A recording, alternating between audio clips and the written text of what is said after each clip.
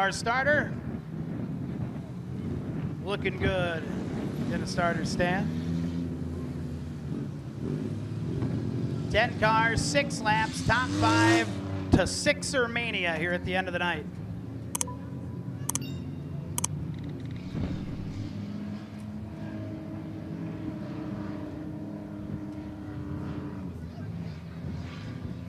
Logan Schnacky and Steve Chero on the front row. 2x2 in turn 4. Green flag, and we're racing.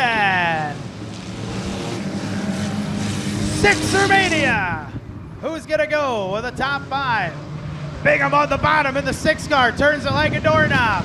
Here comes the 45, 3 wide. Bobby Carter splits the difference, sends it into 3. Carter and Bingham go at it for 3rd. Chero and Price for 5th. Chero getting swallowed up like a bologna sandwich.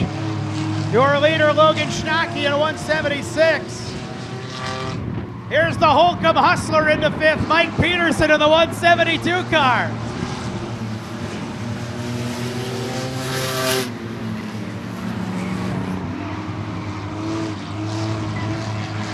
Top 5 settled in a little bit, but here comes the Holcomb Hustler. Looking for 4th to the inside of Bobby Carter in the 45.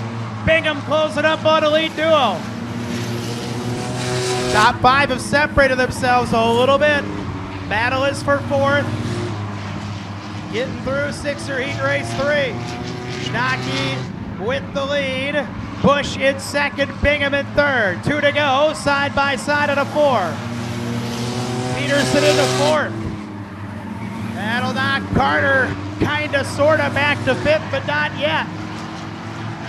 Now Holcomb Hustler into 4th. Should be 1 to go. 1 to go for Logan Schnacky.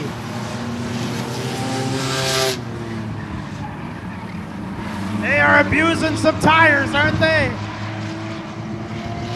Hey, everybody in the top 5 looking good. Checkered flag for Logan Schnacky. He'll win heat number 3 for the 6ers. Bobby Carter's going to 6er Mania in 5th spot in the 45. 4th spot to the 172, the Holcomb Hustler, Mike Peterson. 3rd spot to the 6th, Jeremy Bingham. Runner-up to the 12, Tyler Bush. And your winner of the 3rd heat for the Jane's Cafe 6ers, the 176 car from Huntley, Illinois. How about it for Logan Schnacky?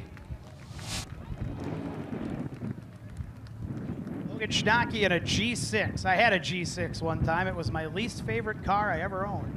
In case you wondered. It gets around a quarter mile pretty good though.